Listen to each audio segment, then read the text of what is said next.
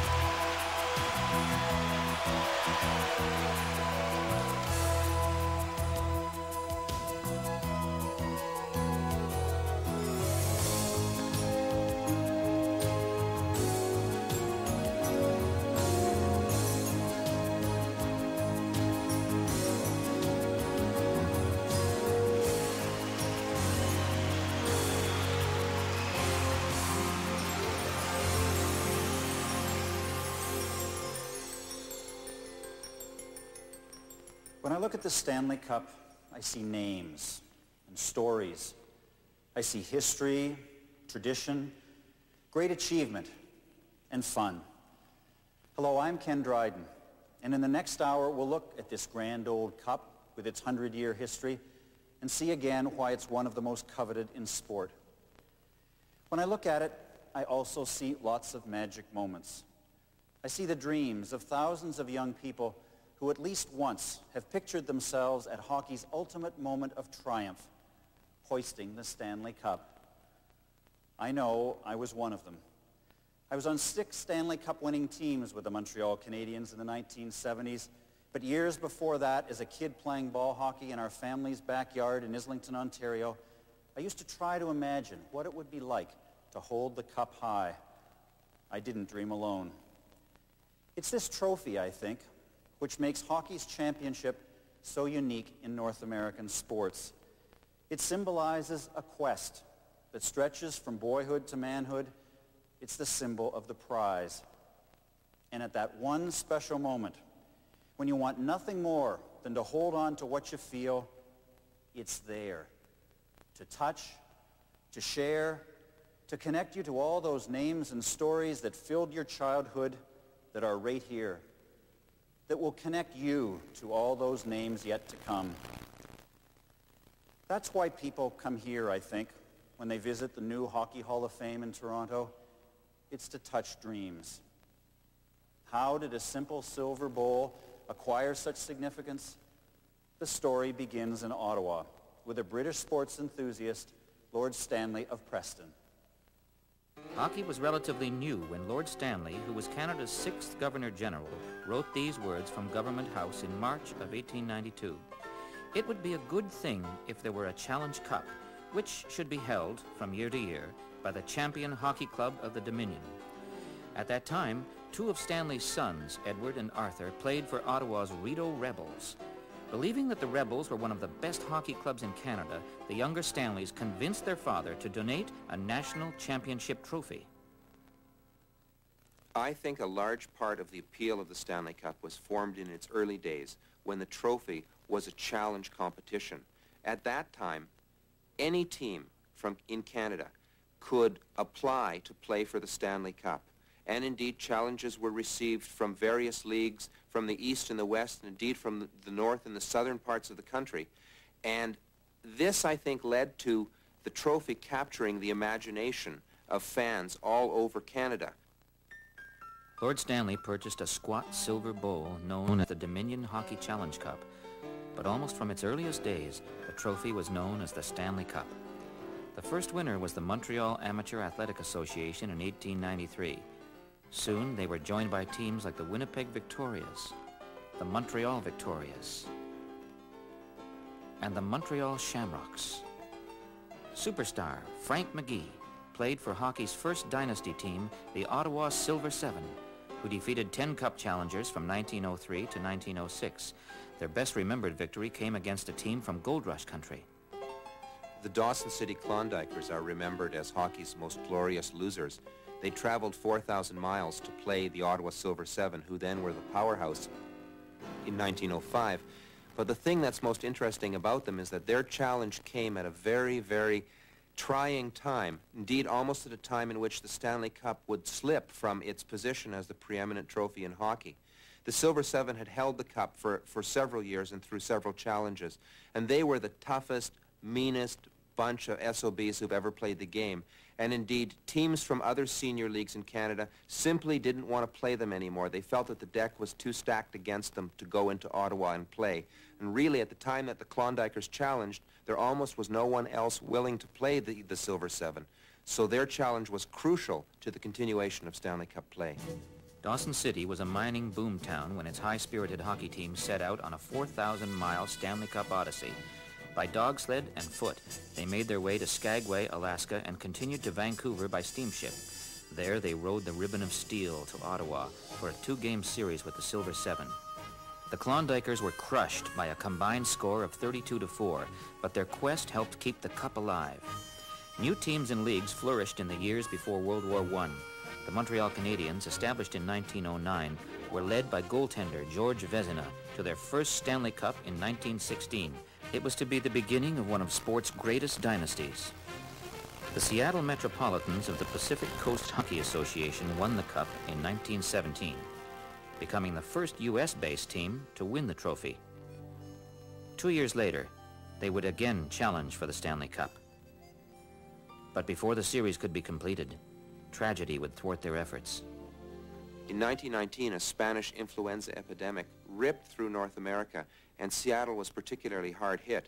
The series was interrupted, and this marked the only year in Stanley Cup play that the Stanley Cup was not awarded. The series was canceled. A number of players were hospitalized. Joe Hall never left hospital. He died a week later. A lot has changed since hockey's early days. The equipment, the treatment of injuries, the size of the prize, but not so much the players. In the playoffs, everything gets heightened. Arenas fill fuller, crowds get louder. Everyone talks about the game. It becomes inescapable. All that energy you had before, now you find more. Too tired to play, you play. So Mud Bruneteau in 1934, after 176 minutes, scores the only goal of a game. And injuries too painful, get strapped up, and you find a way. For which hurts more, playing with pain or not at all? But more than that is the action itself. So absorbed in it, so preoccupied by it, pain can't get through. Pain is for tomorrow. The game is the body's best painkiller. Examples of Stanley Cup heroism abound, but one stands out, the story of Bob Baun. Baun's magic moment came in the 6th game of the 1964 Stanley Cup Finals between Toronto and Detroit. Gordie Howe was all over the ice that night there, and he kept hitting and shooting putts, and he hit the goalpost quite a few times, and I always used to say a little prayer when he'd come down the ice. In the 3rd period, with the score tied 3-all, and the Leafs trailing the series 3-2, Baun was hit on the ankle by a slap shot from Gordie Howe. Obviously injured, he was taken from the ice on a stretcher. Take him off the ice. From the moment it happened, Baun knew his ankle was broken. But once he reached the dressing room, he refused to allow his ankle to be x-rayed. Instead, he instructed the trainer to tape it tightly. When the teams returned to the ice for overtime, there was number 21, Bob Baun. For Baun, pain was for tomorrow. Then, in less than 2 minutes, it happened. Hand is wide. Langlois shoots it off the boards. Bob Baun lets it drive. It goes, score! Baun's courageous goal forced Game 7, in which the Leafs captured the cup. His summer was spent in a cast. It was a great series all the way through. It could have gone either way, and we were just lucky, you know, that Bobby Baun just fired it, and Terry Sawchuk was screened a little bit on it, and it went off him, and that was it. Baun's heroism in Games 6 and 7 of the 1964 Finals was matched by that of goaltender Charlie Gardner, who won the Stanley Cup with Chicago in 1934. He played much of that season in great pain and was never able to rid himself of an infection that began with tonsillitis. By the last game of the finals, Gardner, too weak to stand, had to hold on to his goalposts to stay upright. Chicago defeated Detroit in double overtime. 2 months later, Gardner died of a brain hemorrhage that emergency surgery was unable to control. But not all heroes of the Stanley Cup played in pain. Hockey pioneer Lester Patrick scored a cup-winning goal for the Montreal Wanderers in 1906. Then in 1928, as a 44-year-old manager of the New York Rangers, he suited up again and replaced his injured goaltender in Game 2 of the finals.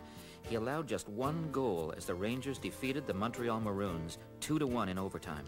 The Patricks have been called hockey's royal family.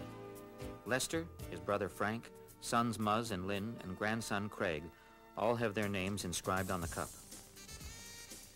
Perhaps no player inspired his teammates like Bobby Clarke, the captain of the Philadelphia Flyers during their cup-winning years of 1974 and 1975. Despite being a diabetic, he excelled in tough, high-energy hockey. You need a good leader to win a championship. And those years we had Clarke, and Clarke was a tremendous leader. And I think if you look back and look at the players and ask each individual player what was really the secret of winning the Stanley Cup, and I think it was persistence. You know, we never gave up. The Flyers were the ultimate muckers and grinders and were guided by coach Fred Shiro, who was a master at extracting top performances from his players. The first Stanley Cup we won at home in Philadelphia, and after the game, then I skated around the ice with Clarke holding the Stanley Cup, which is, people got on the ice, and it was just tremendous. The Flyers were defending champions when they met the Buffalo Sabres in a 6-game all-expansion final in 1975. Bernie Perron continued his playoff magic, allowing the Sabres a total of just one goal in the 5th and 6th games of the series. Bobby Clarke and his Flyers were back-to-back Stanley Cup champions. Then getting into the dressing room after and celebrating and drinking out of the Stanley Cup was just, even today, I'm thinking about that's 20 years ago, and it seems like it happened last year. Just incredible feeling. There have been memorable mistakes in Stanley Cup play. Edmonton Oilers defenseman Steve Smith derailed a dynasty in Game 7 of the 1986 Smythe Division Finals. Fuhrer did in the second period on Steve Bozak. Oh, they score! Oh, Steve Smith, in attempting to get it out of his own zone, put it in the net!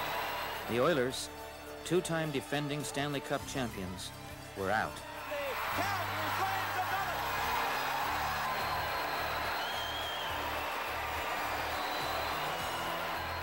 A year later, Edmonton was back. The Oilers needed 7 games to defeat a tough Philadelphia Flyers squad that rallied to tie the series after trailing 3-1. Wayne Gretzky topped all scorers in the finals with 2 goals and 9 assists for 11 points.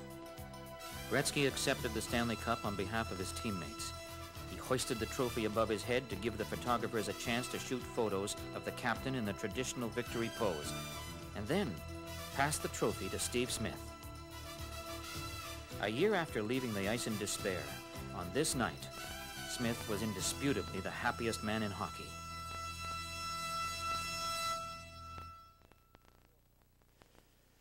This isn't the real Canadiens' dressing room. It's a replica in hockey's Hall of Fame. But except for the unmistakable smell of a dressing room, this is it. There's no real answer in here why the Canadiens win so often.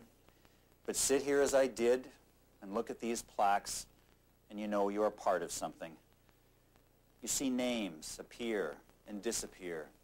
Georges Vezina, Rocket Richard, Jean Béliveau. The faces of Hall of Fame players.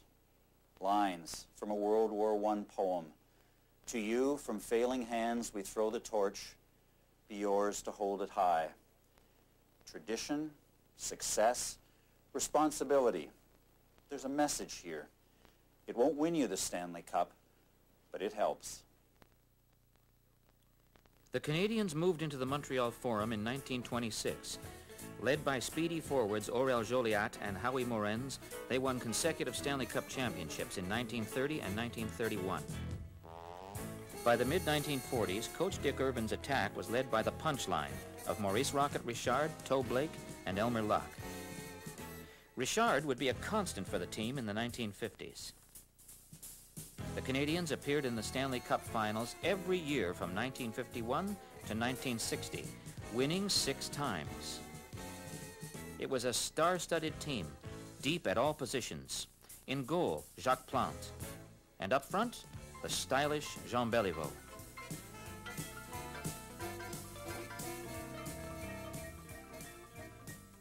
Since a young boy, you dreamed to make your life in professional sport, here in Quebec to wear the Canadian uniform, and to find yourself on a Stanley Cup team.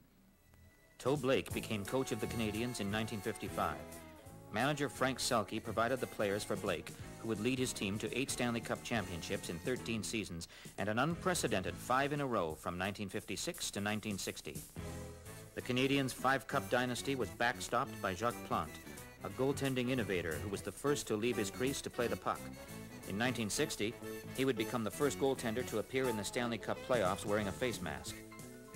Rich in offensive talent and capable of pinpoint puck movement, the Canadians developed a devastating power play orchestrated by Big Doug Harvey, a 7-time winner of the Norris Trophy as the league's top defenseman. The result was Stanley Cup wins against Detroit in 1956, Boston in 1957 and 58, and Toronto in 1959 and 60. Beginning in 1965, Maurice's brother, Henri Richard, the Pocket Rocket, led a revamped Montreal team to 4 Stanley Cup championships in 5 years. I'll tell you, I never look for my name. I wish one day I'll look for my name on the cup. I never looked if my name was on it. I hope it is. I'm sure it is. Richard's 11 Cup wins are the most recorded by any player. Henri's superb career connected the Canadians' championship teams of the 1950s with their glorious squads of the 1970s. Coached by Scotty Bowman, this team had everything. Superb leadership,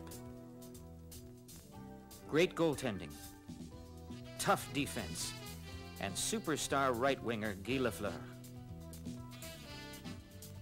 The result was 4 consecutive Cup championships from 1976 to 1979.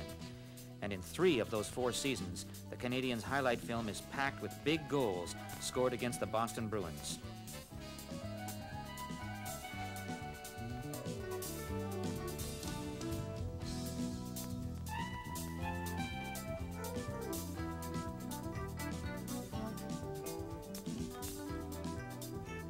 Perhaps the biggest was set up by Larry Robinson, whose pass sprung Lafleur to score the tying goal late in Game 7 of the 1979 semifinals. Robinson, along with Serge Savard and Guy Lapointe, was a wheelhorse on the era's greatest defense corps. This defense, combined with the all-star goaltending of Ken Dryden, made the Canadians the NHL's best at both ends of the ice. In the end, the 1979 finals belonged to a checking specialist, Bob Gainey, who epitomized the Canadians' particular combination of skill, hard work, and team play. It was a rookie-laden Canadians team that won the Stanley Cup in 1986, defeating the Calgary Flames in the finals. Unheralded goaltender Patrick Roy was sensational throughout the playoffs. The Canadians' legendary ability to manufacture wins was never more apparent than in overtime of Game 2 of the finals. Anything could happen early here. From the face-off, McPhee brings it in with Spurgeon. He scores!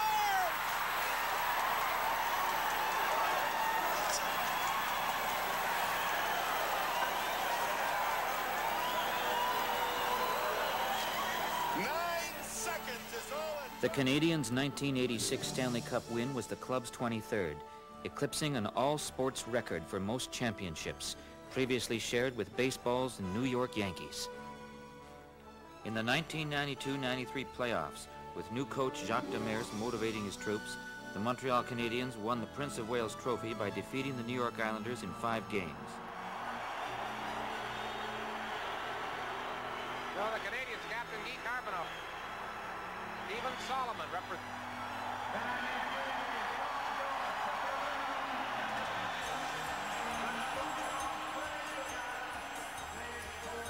They met the Los Angeles Kings in the Stanley Cup Finals. The Kings won the series opener 4-1, a game which featured great goaltending by the Kings' Kelly Rudy and the Canadians' Patrick Roy. In front of the net, score! Off Gretzky. Mark on the third, Gretzky centered one, goal! Yari Kuri's goal in the third period gave LA a 3-1 lead. And Wayne Gretzky sealed the win with an empty net goal in the final seconds. But here's Sandstrom. Empty net, Gretzky sharp, and there it is. The Kings were in control of Game 2 as well, leading 2-1 with less than 2 minutes remaining in the game. However, Kings defenseman Marty McSorley was penalized for using an illegal stick, setting up a Montreal power play. A penalty to Montreal if it's fair. And Marty McSorley, if he uses an illegal stick, which he did. Jacques Demers waiting for this moment. 1:45 remaining. 2-1 Los Angeles. Side. Defenseman Eric Desjardins scored to tie the match and then won it for the Habs with his third goal of the game in overtime, the Canadiens' 8th overtime victory of the playoffs. Game 3 went into overtime as well, and Montreal continued its incredible victory streak by winning the game on John Leclerc's goal just 34 seconds into the extra frame. The Canadiens win the game in overtime again. In Game 4, the Kings rebounded from a 2-goal deficit. Oh, made a big save. Sorley is showing patience. The shot in. Gretzky around the net. Comes out, centering back. Marty McSorley scored the tying goal in the dying seconds of the second period to force the third consecutive overtime game of the series. He's in there. And can't get a shot. Rudy beat it out. Rudy down. Face it anyway. It's in the books. Rudy was beaten. Lehman centered it. Score.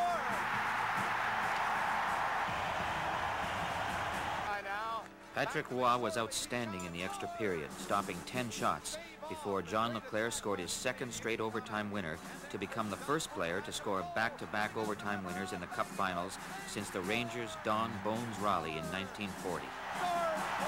Montreal won Game 5 on single markers by Patrick LeBeau and Kirk Muller, and 2 goals by Rocky DiPietro. 3-1 Montreal. And a 2-on-1 right after it. Dion coming in. DiPietro scores!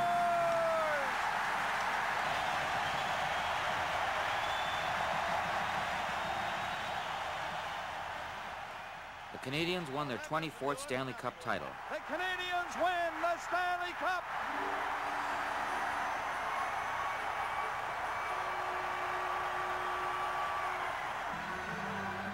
Patrick Roy became the second goalie in league history to win the Conn Smythe Trophy twice by leading all goalies with 16 wins and a 2.13 goals against average. Just made the announcement for the whole world that the Canadiens have won the Stanley Cup. And here's the great motivator, Coach Jacques Demers, won the Cup in his first year behind the Habs bench as Captain Guy Carbonneau and veteran Denis Savard hoisted the Cup for the Montreal fans, which included the legendary Maurice Richard. The Canadiens, who won an NHL record 10 overtime games in a row on their way to the championship, paraded the Cup around the ice surface of the Montreal Forum and posed for the traditional on-ice celebration picture. Let's get together, boys, because without being together, we might not be here. Here they are.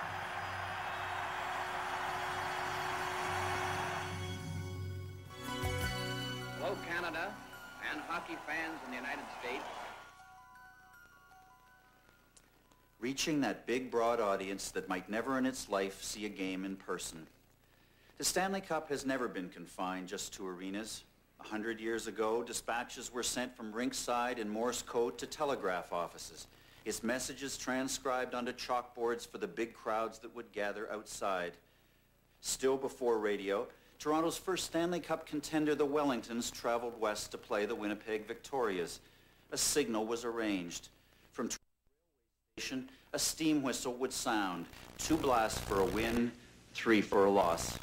The fans waited. Finally 1 blast, then another, then a third. The Wellingtons had lost. By the early 1930s, hockey's radio age had begun. The game's great voice was Foster Hewitt.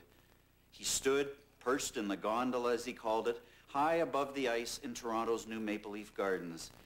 In darkened parlors and kitchens across Canada, families stared at a big wooden box. at a burnt orange aura at the images of Hewitt's words. It was during these radio years the Toronto Maple Leafs became the NHL's new dynasty. It was Conn Smythe who built the Leafs and Maple Leaf Gardens, their famed arena in downtown Toronto. Smythe's teams were tough. He demanded it. And aided by assistant manager Frank Selke, he proved to be a shrewd judge of talent, acquiring King Clancy from Ottawa for $35,000 and 2 players. By the time Maple Leaf Gardens opened in 1931, Smythe and Selke had revamped the Leafs lineup, combining veterans and young players in a way that would prove to be a Maple Leaf trademark in years to come. The Leafs were built around Clancy and another defenseman, Hap Day, and around the kid line, a forward combination made up of Charlie Conacher, Joe Primo, and Busher Jackson. The Leafs won the Stanley Cup in 1932, sweeping the New York Rangers. Turk Broda became the Leafs' starting goaltender in 1936. He played every game of the 1942 finals, which saw the Leafs come back to win after trailing 3-0. This goal by Pete Langell put the Leafs ahead to stay in Game 7. Broda served in the Canadian Armed Forces in World War II, so the Leafs went with Frank Ulcers McCool, who recorded an unprecedented 3 consecutive shutouts in the 1945 finals. In the late 40s, the Leafs became the first NHL team to win 3 consecutive Stanley Cup championships. They won again in 1951 on this overtime goal by Bill Barilko. Every game of the finals was decided in overtime. Barilko's goal has become a hockey legend. Bill Barilko was a promising defenseman, a really handsome, good-looking guy, almost a movie star type idol. He was called Hollywood Bill, and he was just on the verge of breaking into the top tier of defensemen in the NHL in 1951. That was Bill Barilko's last instant as an NHL player. Later that summer, he went off in a small airplane on a fishing trip into northern Ontario. The plane went down and he was never seen again. The body wasn't found for years. Toronto Maple Leafs come right back again. Over the line, Armstrong to Horton. Over to Duff. He turns it to the score. Picked up. The Leafs again dominated the NHL in the early 60s, led by tough-minded coach Punch Imlach. Goaltender Johnny Bower was 37 years old when he won his first Stanley Cup in 1962. It was a long time coming for me, yes. It took quite a while for me to achieve something that I always dreamed of, having my name engraved on a Stanley Cup, and it was really a great thrill when that happened. Bower's puck-stopping skills earned him the nickname of the China Wall. He faced Terry Sawchuk in goal for Detroit in both the 1963 and 64 finals, which were won by the Leafs. It was 1967, Canada's centennial year, when Toronto next reached the finals. Sawchuk and Bower were now teammates, as Imlach and a veteran lineup went on to upset the Montreal Canadiens in 6 games. The Leafs won the Stanley Cup with solid goaltending performances and the tireless work of playoff MVP Dave Keon. This unexpected win was the Leafs' 11th Cup since 1932. In 1992-93, with Cliff Fletcher in the manager's office and Pat Burns behind the bench, the Maple Leafs had their greatest season in franchise history, setting team records for wins and points. Led by captain Wendell Clark, the Leafs defeated Detroit and St. Louis to win their first Norris Division championship.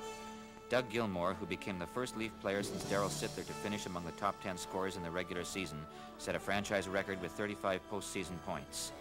Dave Andreychuk became the first player in NHL history to score at least 25 goals for 2 different teams in one season.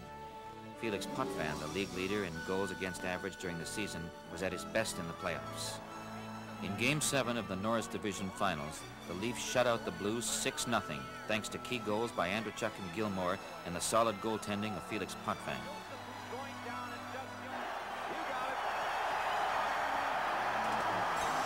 Well, in the 2 series, of course, Detroit and St. Louis. In the conference finals against Los Angeles, the Leafs battled the Kings through 7 hard-fought games.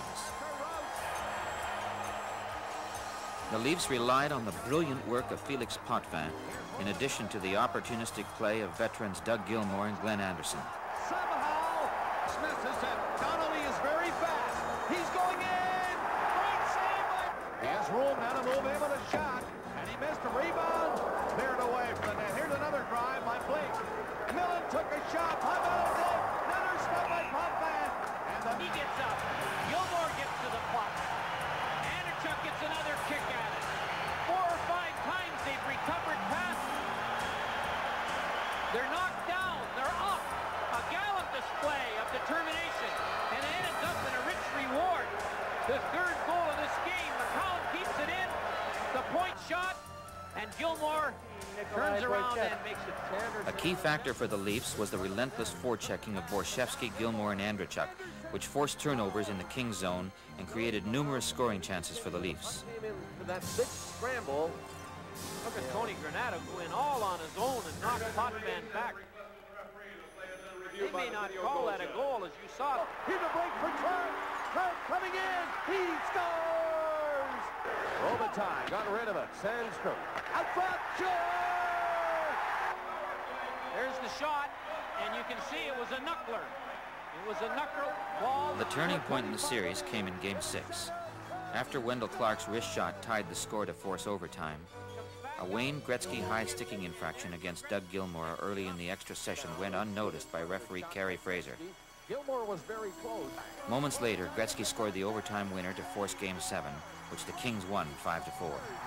And the Los Angeles Kings defeat the Maple Leafs.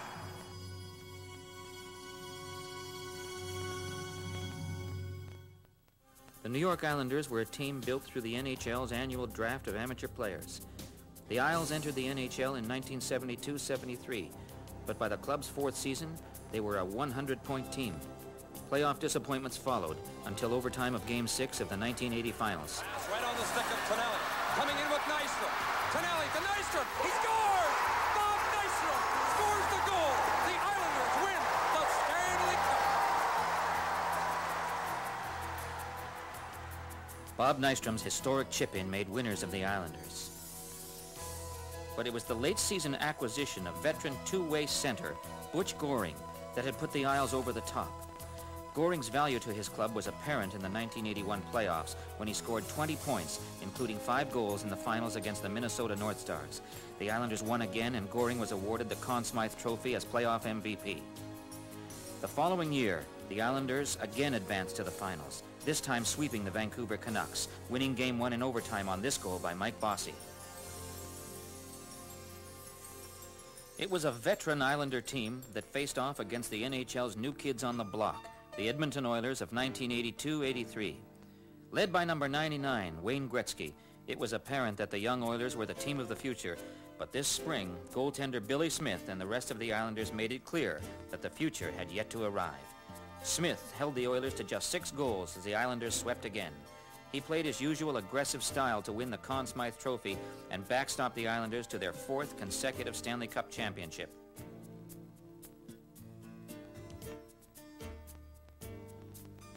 Captain Dennis Potvin lifted the trophy for the 4th consecutive springtime. But Gretzky and the Oilers continued to improve, and in 1984 again reached the finals against the New York Islanders. This go-round, the Oilers were ready. Andy Moog and Grant Fuhr were strong in the Edmonton net, and Gretzky had 7 points in the finals. The teams split the opening 2 games of the series before the speed and strength of the Oilers led them to their first Stanley Cup championship in 5 games. Edmonton was back for more the following season, as the Oilers again needed just 5 games to eliminate the Philadelphia Flyers. Gretzky was a Stanley Cup superstar, setting a playoff record with 47 points in the postseason. The Oilers seemed set for a long reign as Cup champions until Steve Smith's unfortunate clearing attempt eliminated Edmonton in the second round of the playoffs in '86. A year later, the Oilers were battling a superb Philadelphia Flyers team in a 7-game Stanley Cup final. The Flyers won by 1 goal in games 5 and 6, forcing a deciding game that was in doubt until Glenn Anderson drilled this 30-footer past Ron Hextall to seal the victory with less than 3 minutes to play. Edmonton made its 5th final series appearance in 1988 and played the Boston Bruins in a series that saw 1 game suspended when a power failure plunged Boston Garden into darkness. Wayne Gretzky was at his best in these finals, scoring 13 points and leading the Oilers to a sweep and their 4th Stanley Cup championship. It was difficult to imagine how the Oilers could be beaten. At 27 years old, players like Gretzky and Mark Messier were still in the prime of their careers. But in August of 1988, Wayne Gretzky was dealt to the Los Angeles Kings in one of the biggest trades in the history of sports. Mark Messier inherited the captaincy of the Oilers, and in 1990 led his team back to the finals. Once again, the Oilers faced the Boston Bruins. Bill Ranford had taken over as the team's #1 netminder, and he played at his best when the cup was on the line, allowing just 8 goals against in 5 games. The Oilers received a boost in Game 1 when a fresh Peter Klima hopped over the boards to score the winning goal after 55 minutes of overtime. Just 2 years after trading number 99, the Oilers found themselves hoisting the Stanley Cup for the 5th time in 7 seasons.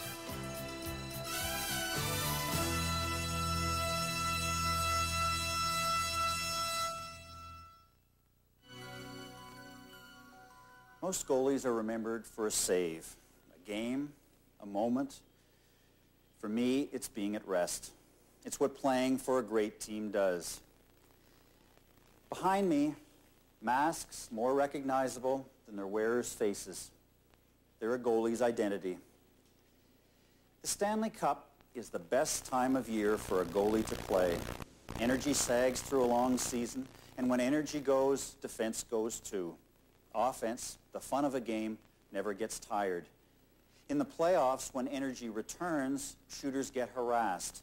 Without time to do what they want, with 1 shot, not 2, and fewer goals get scored. Goalies feel better, shooters feel worse, so goalies get better and shooters get worse. And everyone notices. It's wonderful. The Stanley Cup is a goalie's reward. Ken Dryden's name will always be associated with the Stanley Cup. He stunned the hockey world with his brilliant play as an unheralded rookie in the 1971 playoffs when the Canadiens upset both Boston and Chicago. He was also in goal for Team Canada in the final game of the 1972 Showdown Series with the Soviet national team. Throughout his career, Dryden remained a student of goaltending technique and one of the most agile big men to ever play the position. He retired in 1979 with 6 cup wins in 8 NHL seasons with the Canadiens. Grant Fuhr's acrobatic netminding kept the Edmonton Oilers close in the wide-open games that characterized the club's all-out attacking style in the 1980s. Fuhr was frequently left unprotected, but his quick feet and glove hand usually could make the first save. He played in almost every game during the Oilers' 4 cup winning years in the 1980s and is credited with 56 of Edmonton's 62 wins during these playoff campaigns. Billy Smith's playoff average of 2.73 goals against per game is one of the lowest recorded during the 70s and 80s. Smith challenged opposing shooters and made it very clear that any player who ventured too close to his goal crease would pay a price. With Smith in goal, the Islanders won 16 games and lost only 3 during their 4 consecutive Stanley Cup Final Series victories from 1980 to 1983. Bernie Parent was the bedrock upon which the Philadelphia Flyers Stanley Cup championship teams were built. For 2 seasons in the 1970s, he was the NHL's dominant goaltender, earning a first All-Star team berth and the Vezina Trophy in the regular season, along with the Conn Smythe Trophy and the Stanley Cup in the playoffs. In both campaigns, he led the NHL in wins, goals against average, and shutouts. The NHL's all-time shutout leader was Terry Sawchuk, who blanked his opponents 103 times in regular season play and 12 more times in the playoffs. If you didn't score early on Terry, you were in trouble. You know, he just got better and better. Sawchuk was a key contributor to 3 of Detroit's 4 cup wins in the 1950s. He joined the Maple Leafs and claimed his 4th Stanley Cup in 1967, splitting the goaltender's job with the ageless Johnny Bower in the finals. I can remember one year we won the Stanley Cup. We won it in 8 straight, and in 4 games at Olympia, there wasn't a goal scored on our hockey club. Now, granted, Terry Sawchuk didn't do that all himself, because we had a tremendous hockey club. But that was the type of a goaltender he was. He was so good that I think if you had a handful of rice and you threw it at him, he'd get every kernel that you threw at him. The Olympia was the home rink of the Detroit Red Wings, the club Jack Adams built. In 1950, the Wings reached the finals for the third consecutive year. Their opponents, the New York Rangers, were forced from Madison Square Garden by the arrival of the circus. Despite playing the entire series on the road, the Rangers took Detroit to double overtime in Game 7 before Pete Babando won it for the Red Wings.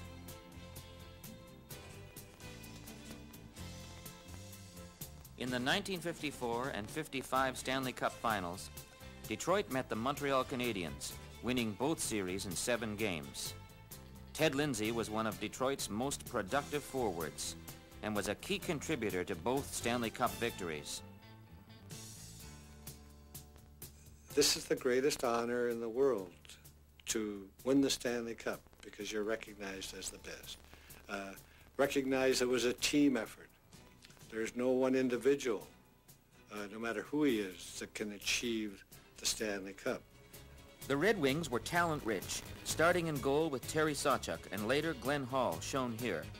Up front, Ted Lindsay played on a forward line with the incomparable Gordie Howe, who at a time when NHL defenses were at their toughest in the early 1950s, posted seasons of 43, 46, and 49 goals. The tradition of carrying the Stanley Cup around the rink, I think, goes back to Ted Lindsay in 1950.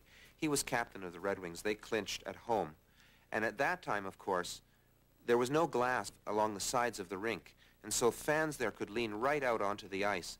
And Lindsay, wanting to share the Stanley Cup triumph with the Detroit fans, picked up the cup and carried it over to them.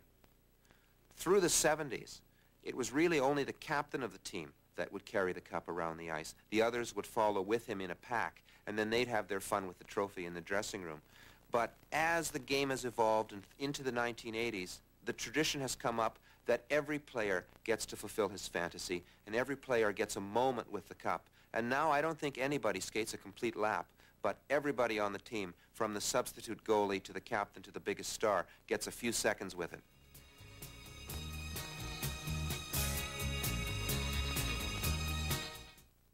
Just as the game has changed, so too has the Stanley Cup trophy.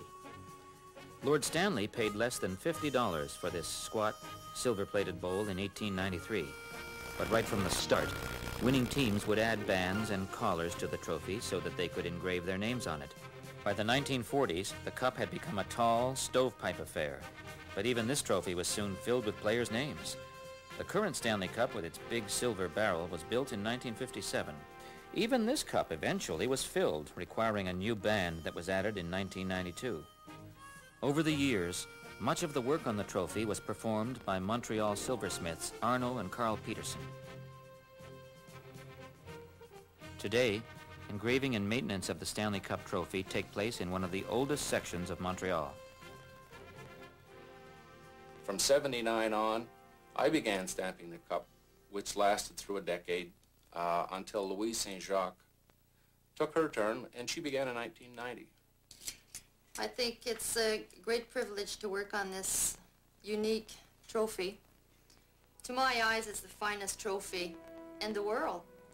There is no other trophy like it, and it will always remain that way. I don't think anybody can compete with a trophy like this. It's unique. Nobody can reproduce this. The Stanley Cup has certainly been in some unexpected places. It was drop-kicked into the frozen Rideau Canal in Ottawa early in its life, and fortunately was found there the following morning. It was left by a roadside in the 1920s when players in the Montreal Canadiens, tipsy after celebrating their victory, had to pile out of the car and push it up a steep hill in Montreal.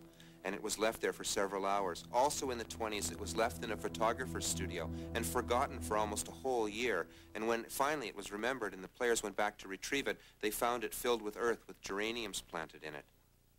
In 1961, when the Canadiens' 5-cup string had come to an end and the trophy was in the Chicago Stadium because the series could end that night, a Montreal fan cracked open the display case, hoisted the cup over his shoulder, and headed out of the Chicago Stadium. He was apprehended by police and said, in explanation for why he had taken the trophy, he said that simply that the trophy belonged in Montreal.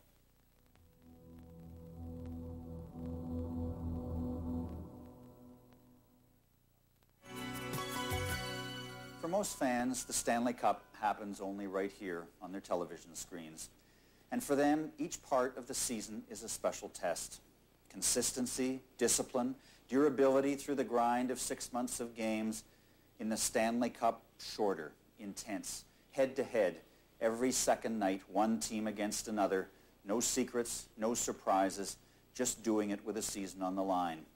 And if tonight works, tomorrow will be harder, because tomorrow he'll adapt, and so must you. Sometimes it's the non-stars, unnoticed, unaccounted for, who sneak to the fore, for the first time, for the only time. Great new stories to tell. But gradually, the weaker teams disappear. It becomes the best against the best, the ultimate test. In the Stanley Cup, great players prove their greatness. Wayne Gretzky has never missed the Stanley Cup playoffs in each of his 14 NHL seasons. He is a 5-time playoff scoring leader, and in 1993 became the first player to score 100 goals in playoff competition. Throughout his career, Gretzky has been able to dominate in important games.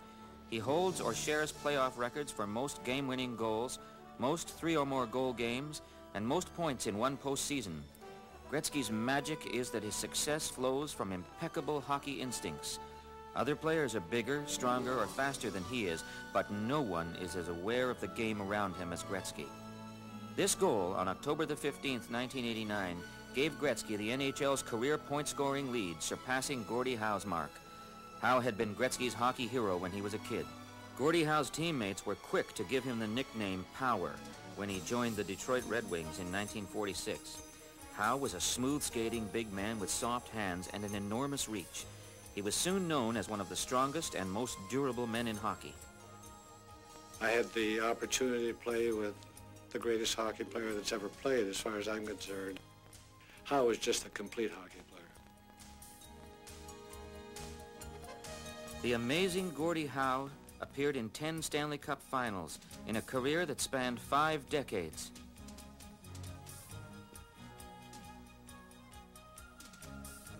Mario Lemieux is another big man with superb puck-handling skills. Mario emerged as the NHL's most potent scorer in 1987-88. His long reach and puck-handling ability combined to make him extremely difficult to stop. He was the NHL's top playoff scorer and was named winner of the Conn Smythe Trophy as MVP in back-to-back playoffs. Lemieux's Pittsburgh Penguins won the Stanley Cup in both of these years, defeating Minnesota in 1991 and Chicago a year later. Despite being hampered by a wrist injury, Lemieux's 15 goals in 16 games ignited the Penguins' attack en route to the Stanley Cup.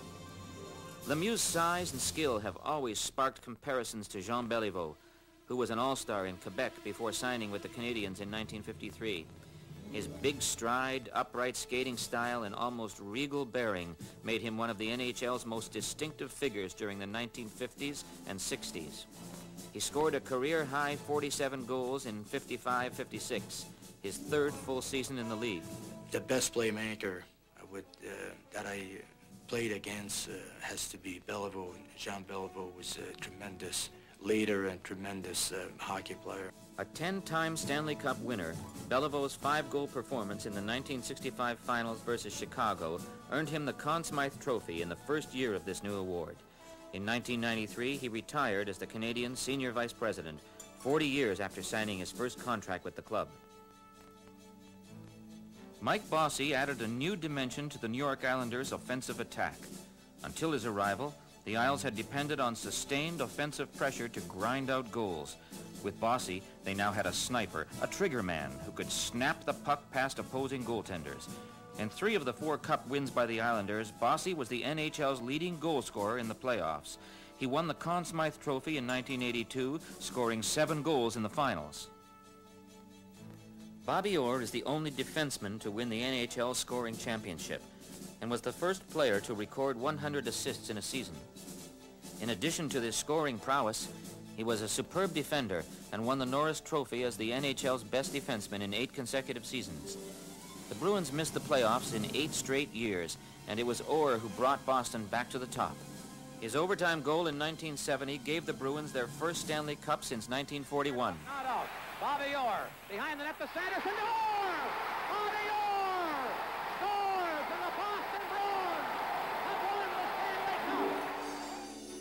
Maurice Richard also thrived in overtime.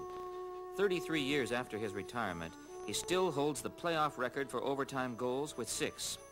The Rocket was one of the strongest players in the NHL and simply knew how to get the puck past opposing goaltenders. For 18 seasons, he was the engine that drove the Montreal Canadiens. Maurice didn't have to speak. The only thing we did was look at him, and everything was in his eyes. The desire, the determination, and also the pleasure of scoring goals. No player in the NHL has come close to Richard's record of 34 goals, scored in the pressure cooker that is the Stanley Cup Finals. In 1944, he scored 5 goals in his second playoff game and closed out his magnificent career with this, his 82nd and final playoff goal in the 1960 Finals. Canadiens manager Frank Selke described the Rocket this way. His dark eyes glowed like embers as he bore down on the opposing goaltender. More than any other player, the Rocket epitomizes the passion and fury of the Stanley Cup.